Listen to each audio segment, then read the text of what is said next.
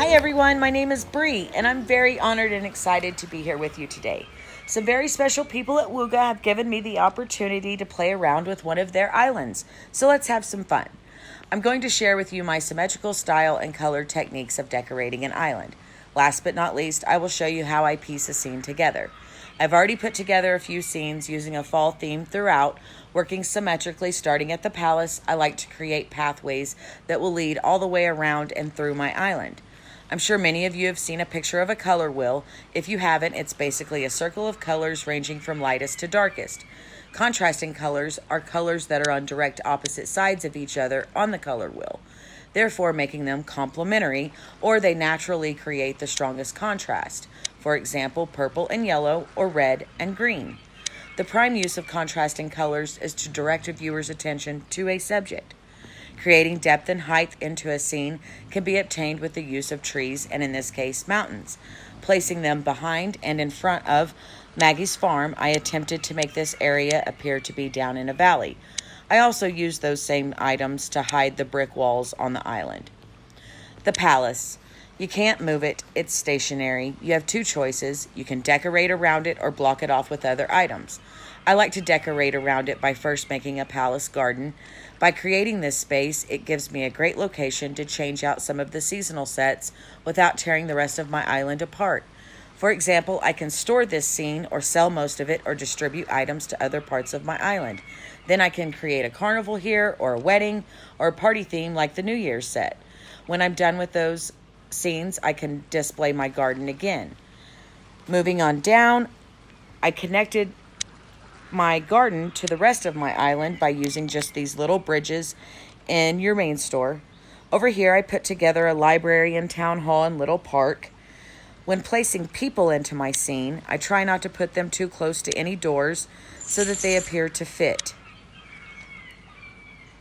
The same with when I'm putting animals in a scene, I try to put the largest animals the furthest away from any doors. Over here at the villa, I created a small scene here, just packed in a row of trees in the front and in the back, keeping the symmetrical theme here. What I did to one side, I did to the other. This little piece here is from the wedding set. It has sand on the bottom, and I really don't want sand in my scene, but I do want the flowers. So I'm just going to stick it at the back and cover it with the villa. Next, over here in this scene, in this square, this is where we're going to put together a cemetery memorial gardens. Beginning at the top, I've put a weeping willow here because I have a weeping willow on this side. Just something I do with the symmetry. I also put little purple verbena at that entrance, so I'm going to do the same here. That'll probably be the only thing that will match the other side. They don't have to be perfectly symmetrical on each side. These pieces here are from the Paris set, I believe.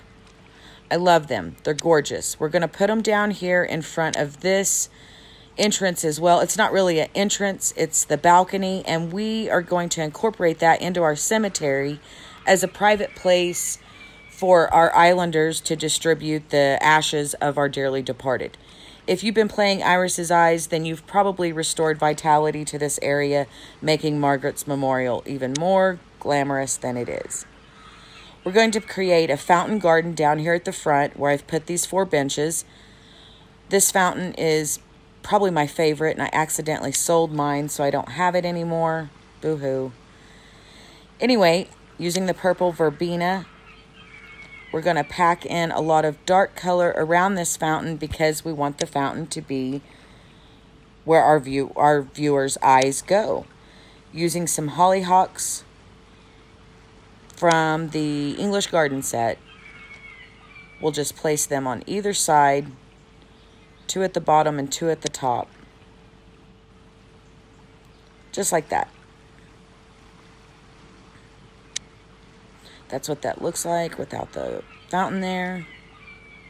To close that off, I just chose these little cherub statues from the main store and put 1 at each end. Still giving a cemetery feel here. Not creepy cemetery. Using the Peaceful Protector, we'll put another monument here. And the Graceful Ghost from the Halloween set. And what is Margaret's memorial without the ghost of Margaret herself? Next, over here in the smaller square, I put a water feature on this side, so we're going to put a water feature on this side as well. I used the bench from the main store. In front of that, we're going to put a little Wallace family plot together. But we're going to use this other fountain over here. This is what replaced the other Cupid fountain in the front. This is what is in your main store now. Wanting to draw attention to it, we're just going to pack in some more color here, using the purple flowers off of the gold wings of the Cupid on top, and packing that dark color in around it. Really makes it stand out. In the front, I'm just going to take this little pink Japanese tree from the Japan set. I have them sprinkled all over my real island and place them there in the front just to kind of close that off. Now let's put that cemetery together. Just using 4 monuments. These are in the Halloween set.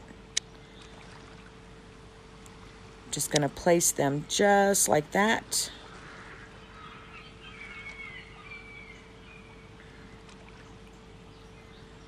And then this piece is from the Derby set, the horse track set. And my friend Deleek from the Island Inspiration Group posted a scene last year where she put that Derby track over one of her tombstones there, and it made a freshly dug grave look. Pearl and Iris are here because, of course, Margaret's here. I want them to stand out in this scene, so I'm just going to place that grass behind them to really draw our viewers' attention into Pearl and Iris being at the cemetery. Top that off with just the crooked lantern from the Halloween set. It's starting to come together. Now let's put our buildings into the scene. They're kind of tonal in color, but very gorgeous. Let's give it up to the art team. This is my favorite set. I love every one of these buildings. There's no right or wrong way to arrange these. For our scene, we're just going to arrange them like this. And I'm putting them beside and behind each other. And then this mausoleum, I will put at a diagonal right back behind that one. There we go.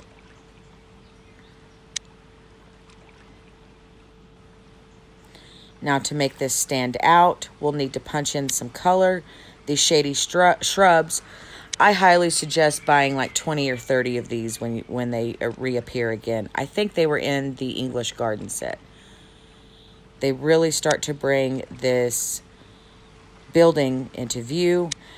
These Greek lanterns are in your main store. I don't really care for the bottoms of them, but I love the tops of them. So I'm going to hide the bottoms of them just at every corner. Whoops. At every corner of the building.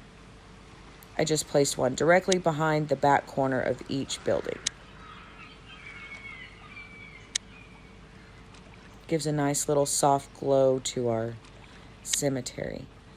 Using this yellow tree, I'm going to put it in front of the willow next to the purple flowers. This plum tree, I'm putting directly behind the building beside the lights. I'm going to use a yellow tree and put it directly behind the plum tree, and another plum tree at the top of the yellow tree. Right there like that. Then going to close this off with some more shady shrubs. That dark green really pulls your eye into the buildings. There's some bare spots back here. I don't like those, so I keep these beach blossoms on hand to fill in spots like that. I left a few empty spaces back here. Don't worry, we're going to use those too. This is another item from the wedding set that has sand on the bottom. I don't want sand in my scene, so I'm going to hide it behind that tree. And this Cupid, I'm going to hide the base of him behind this tree. And there you have it. There is our cemetery memorial garden. If you enjoyed these tips and tricks and would like to see more, please join me and many, many other talented decorators at Island Inspiration. We look forward to seeing you there. I would like to say thank you very much to the Wooga staff for helping make this possible today, and to all of you for watching. Have fun, stay inspired, and good luck. Remember, color is a powerful tool, and you can use it to express exactly what you want your scenes to say.